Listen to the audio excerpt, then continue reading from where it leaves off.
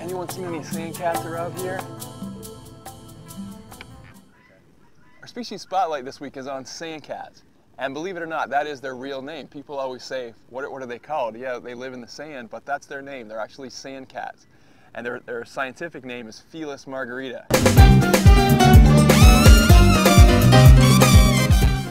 Don't ask me why.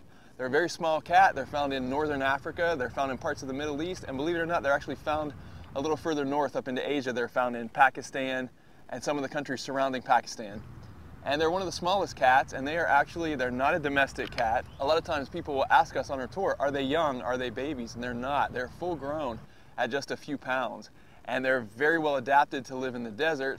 They have padding on the bottom of their feet. So they have huge ears so they can hear their prey.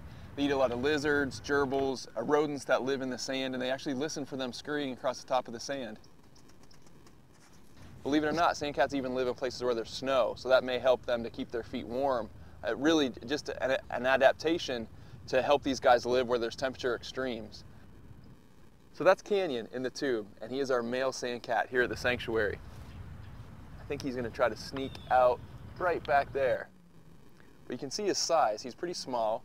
He probably only weighs about 5 pounds or so.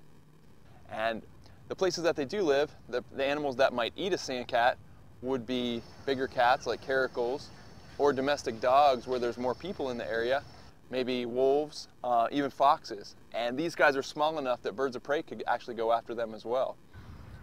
What they eat anything from grasshoppers, insects, of course the ones that live in the desert, a lot of times they would be eating lizards primarily as their diet, and definitely rodents. That's probably makes up the biggest part of their diet. The rodents, gerbils, desert rats, things like that. These guys don't have access to water in the desert area, so a lot of times they will get their moisture, they'll get their liquid intake from their prey. So they will consume the body fluids of the animals that they eat, and that will be their liquid intake. And if you think about it, what kind of immune system do you need to live in the desert in these areas? So they are susceptible to a lot of the diseases that other cats would have. They're not the most hardy animals. We do have a pair at the sanctuary. We have a male and a female, and they are doing very well. Very healthy, very hardy, but for the most part they don't live a long time in captivity.